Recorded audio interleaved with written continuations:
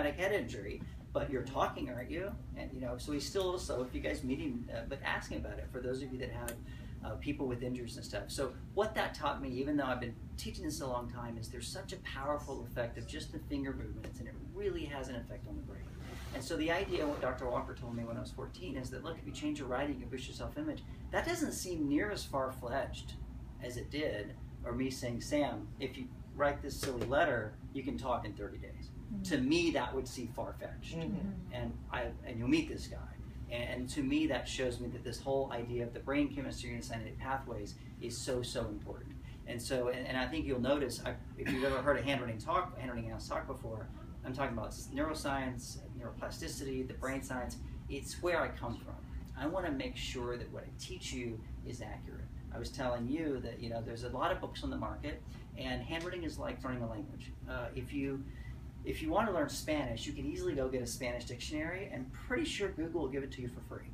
So Spanish, you could get all the Spanish words you want, and you could even memorize them, but you can't speak Spanish that way. Mm-hmm. You've got to tie them together in the right sequence. You got to understand which is heavier and which is not. So people can get the basic book or the Graphodeck cards, and they're wonderful ways to start. But those people never become trainers. They never become consultants. They never make $1,400 to help somebody hire somebody, because they don't know how to put them all together.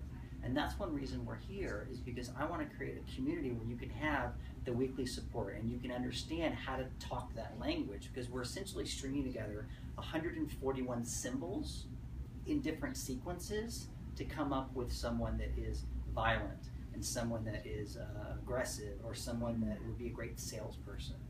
Someone that would be a great front desk person. Someone who's a great front desk person has a very different personality than someone who's a great accountant. Mm-hmm. And that person has a different personality is someone who would be great at caring for dogs.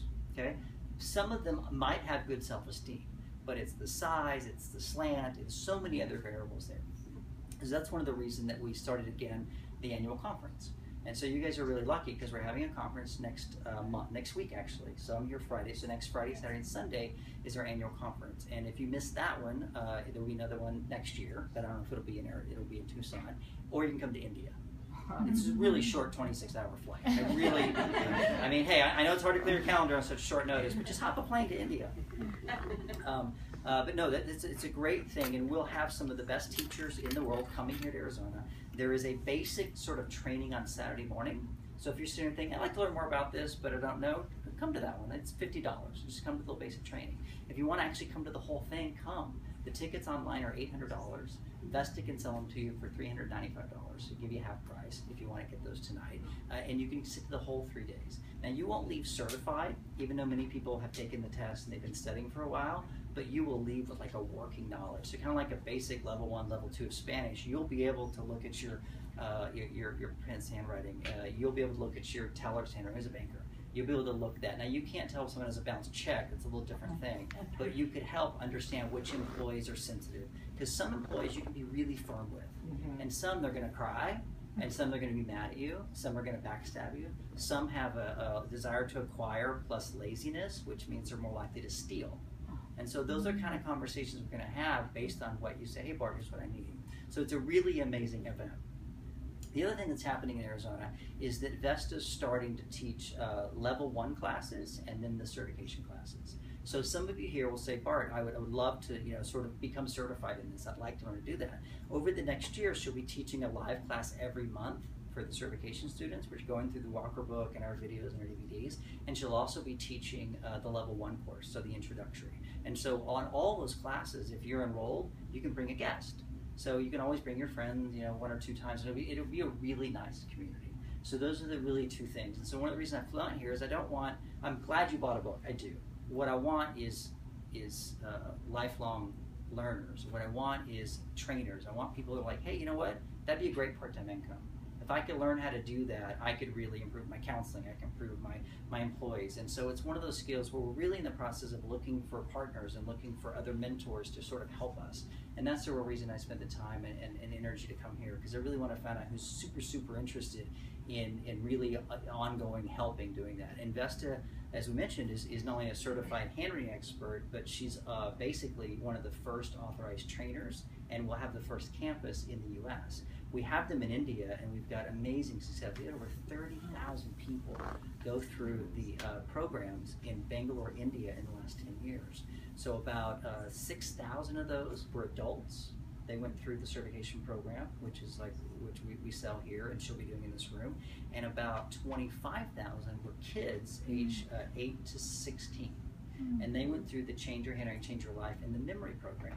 So they really, all this evidence that these kids are making huge strides in their memory and their grades and their families. And it actually pulled me to tears, because last time I was there, I met 4 generations. So I think the 13-year-old up to the granddad and the great-granddad, they had all taken the course. They'd all taken Walker's course, my mentor, with my books and my CDs, and I never met them.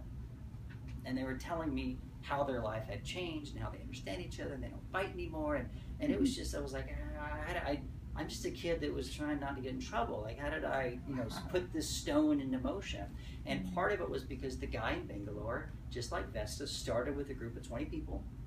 And 10 years later, he has 30,000 people, because he loved it, and he saw people's life change, and he had people, and he had friends, and he has trainers. So that is what we're building here in Arizona. And so you're really literally at the first lecture of something that's going to be really, really big and worldwide.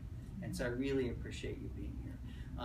Before I wrap up, I want to tell you a couple things. There was a wonderful story that I want to just mention of something that happened here already. So this is the first event. Vesta's been analyzing handwriting for a very long time. So I would love you to tell your story about your meeting with Vesta and sort of how you now are a huge believer in handwriting analysis. Okay. So Monique, yeah, thank you for being brave. Of course. Hi, everyone. Yeah, that's right here. Okay. So I'm Monique Alvarez, and I met Vesta, I don't know, a few months ago at a networking event, and we were supposed to be doing something other than analyzing handwriting, but she offered to check it out, a few sentences, and I, of course, couldn't say no. And 2 things that she pointed out to me were, of course, the T-bars, and I had stopped my writing almost in the center of the page. I didn't want to go off to the margin. And so she pointed out to me, raise your T-bars, and something about this is a fear of the future. And as soon as she said it, I knew she was spot on. And my husband's a fine artist, and I handle the business side of what he does. And I had this idea on the edge of my brain to promote his art, but I just couldn't quite get it. And it, in fact, was making me anxious about the future, because it was like, I know there's a way I can do it, but I couldn't get it. But I took her advice, and I just practiced my T's, and everything I write the T up. And in fact, I only write with pencil, because if I don't, I go back and erase it, and I fix it. And so just I think it was less than 2 weeks after I started doing my T's, I got a phone call from a lady who I had known for years, but only through Facebook. And she said, I have an opportunity for your husband to illustrate children's books. Are you interested? And I said, yes. I signed my husband up for many things without even asking him. And so we met the lady in Scottsdale. She was going to fund the project. And so we got started on this project. And it was going to be about $10,000 to illustrate these 6 books. And as we got going, I noticed that she was kind of reining Derek in more and more, which any artist knows that they don't really like that. And this one night I just said a simple statement, and it kind of reminds me of the question exercise, and I just said, I want the most freedom and the most, the most beneficial outcome for everybody.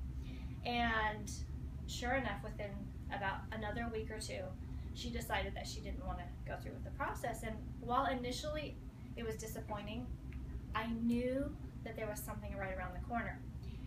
And literally 3-4 days later, I have 2 little babies. I put them to bed, and I'm not a night owl, especially with two babies. And I got that idea.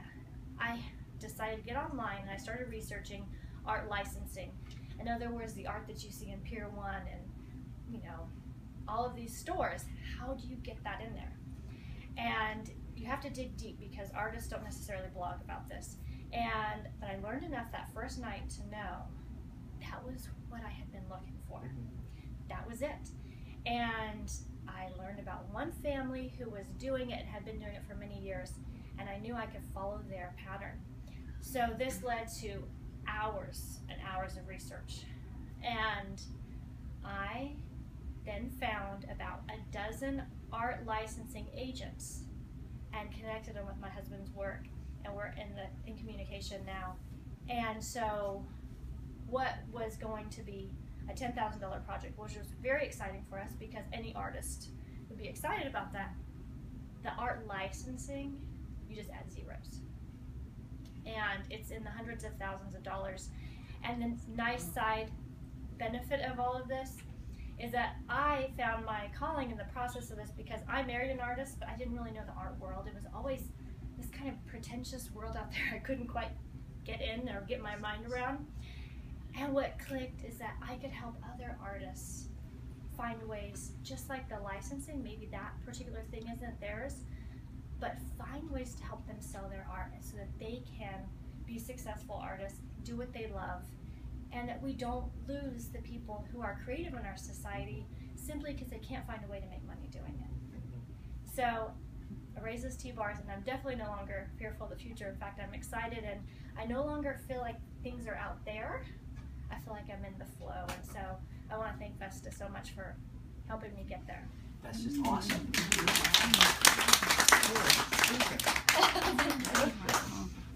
That's great. And if you haven't had a one-on-one counseling session with Vesta, I would encourage you to do that.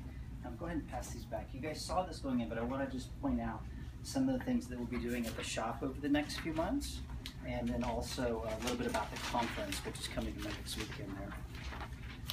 There you go. Would you pass those down?